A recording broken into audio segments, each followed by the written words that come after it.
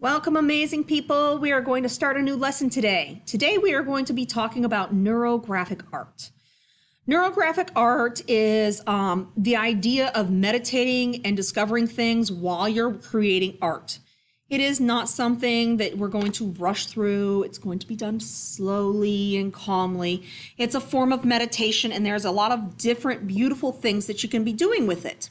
So let me show you what a piece of neurographic art looks like that I have completed for this assignment. All right, here we go. Here is a piece of neurographic art that I have created so that you can see what's going on. I did it with Sharpie and watercolor. Those are the only two things that we used for this. It's got lots of curves to it. It's got some bright colors, and I finish it off by adding a little bit of Zentangle doodles to it to add a little bit of spice, because I like having things interesting. Remember, the idea for this project is not to rush. It's not about going fast. It's about taking your time, slowing down, breathing, and focusing on one line at a time. To do this, you are going to need your permanent marker, the bigger tipped one, and your ultrafine Sharpie, okay? You are also going to need your watercolors, but we're going to save that for a little bit, and we're just going to start off with the beginning part, how to get our design down.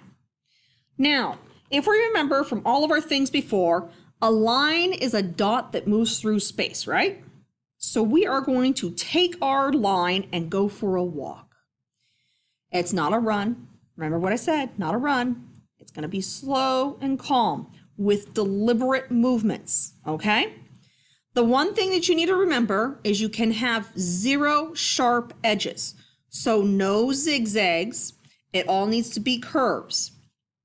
So what I'm going to do here is I'm going to take my line and just kind of start. I don't have to be very fast. I'm going to see where it goes and see it where it makes me happy.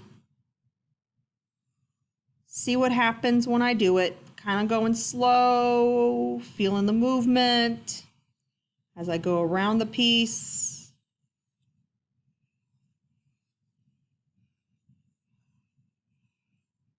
Okay, I like my little ziggle-zaggles there. So there's one line. So I focused on just that line. So now I'm going to focus on my next line. It's just going to kind of wander. Again, I'm not really being thoughtful about where my line goes. I'm just kind of letting it be. I want it to do what it wants to do. That's pretty nice. I got some nice lines going on there. I think what I'm going to do here is I'm going to add a little semicircle, half circle. I like that line in there. And I think I'll do another one over here. Yeah, we'll go right here.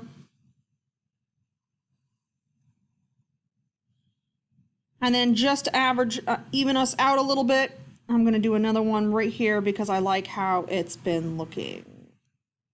All right, so there is my piece. I'm feeling pretty good about this.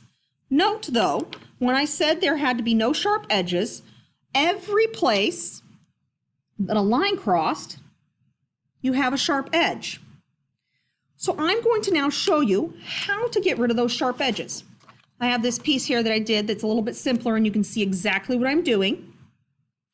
So this is where I take my ultrafine Sharpie, and I'm going to round out my edges by doing a U shape. The bottom of the U goes towards the point. So any which way, it goes towards the point, right? And I want to smooth this out too also, so that it's nice and smooth. And then I'm going to fill that in, color it all the way in. Note, I'm not rushing. I'm taking my time, making it nice, making it look good. You're going to probably have some areas like this where you're going, oh, gee, what do I do? What I do is I draw the circle inside of my triangles, And then I color in my triangles here because I like how that looks. I'm going to do it here, get my nice big rounded shape. And then also here. So I have it all rounded, and I'm kind of round like this. And then I can go back and round these out. See, I have my U shape always going towards the point of the triangle, right? And then I take my time and I color them in. This is what you're going to do for your whole piece. If you have an area that you've left that has a point like this, you need to go back in and make sure that you round it out. Rounding it out, giving it that nice curve. No sharp edges anywhere. It's about being soft and relaxing, taking your time, creating something beautiful. So this is just an example I had with some bigger lines. Let me show you. I'll finish coloring up this here real quick and show you. And I'll show you how I start doing it on mine. All right. So here we go with this. I personally like to work very ordered in my things. You don't have to. So I like to start up here in my corner and start filling in my lines. And I'm going to go all U shapes. Remember, my U goes towards the triangle. And I want it to be nice and evened out. And then I just color it in where I want it to make sure that I don't have those sharp edges anymore. See, I'm doing another circle here. Getting those to be nice and smooth and rounded. And you're going to take your time and just keep doing this for a little bit. All right, we're going to speed up while I'm doing this so you can see it, the whole process. So it'll take me a little bit to get this done.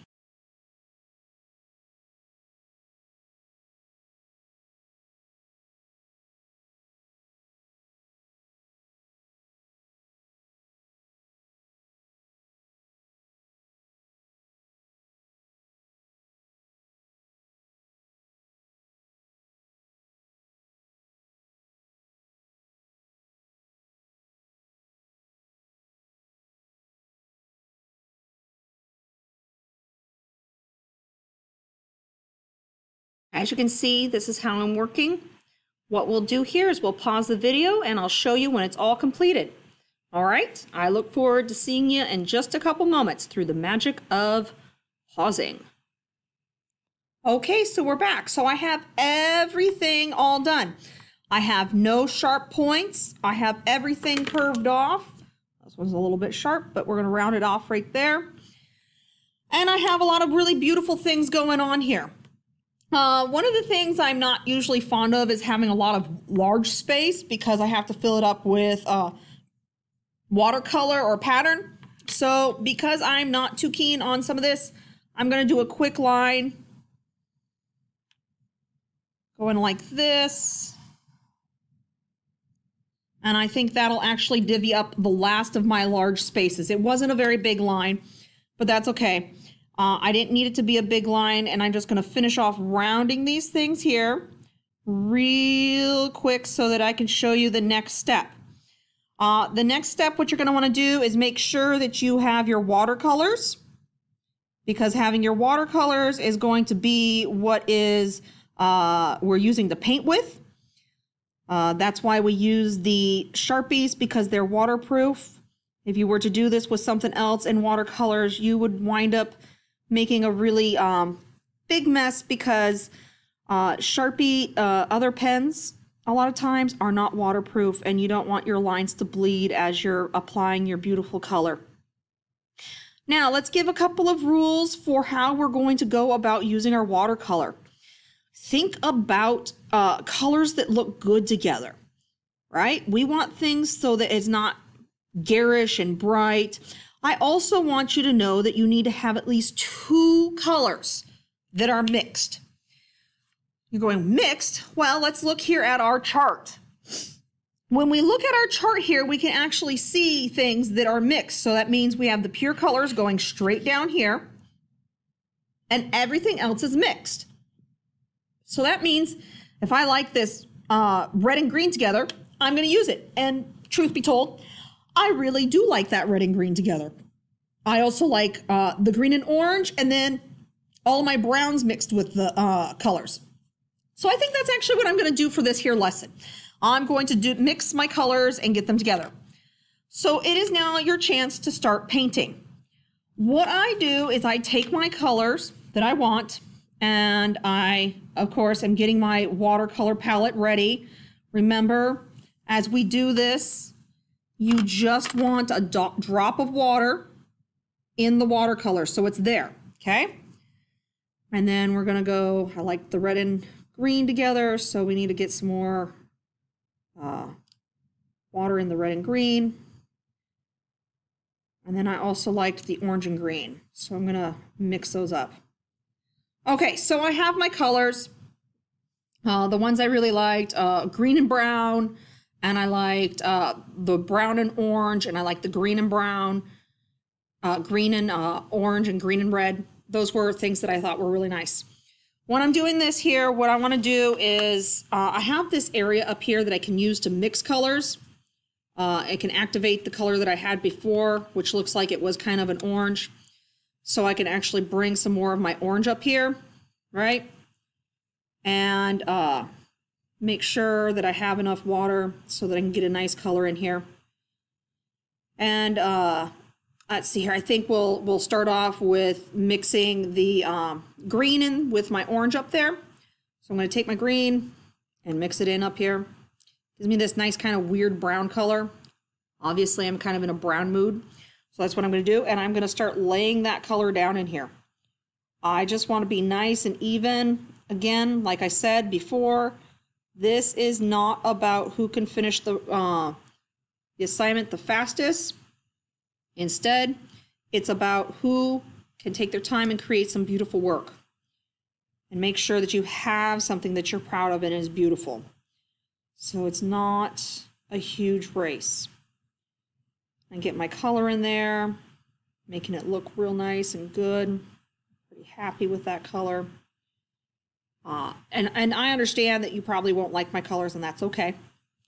So the next thing I'm going to do is I'm going to pick out another area in my piece that I feel needs to have those same colors. So that's what we're doing, is we're picking out pieces that would look good in the same color, and we're going to do everything that we've chosen in that same color all at once. That way we don't have to try and mix colors again, try and get them to be something they're not, and just kind of working with what we have and painting some beautiful work. As you can see, I'm working pretty wet. That way I can move my colors around, add to it if I need to. So this is your next step. So as you're working here, painting things, I'm going to keep going, seeing what I come up with. Got to add some more orange here to my place up here. And then get some more green and mix up my color again. And see what we have here to make. Got a little bit more green in that one. That's okay. It's still nice. I like it. It'll look good in the end. So kind of got an olive tone. So now you're going to continue painting, filling up all your colors. That's going to be the next step.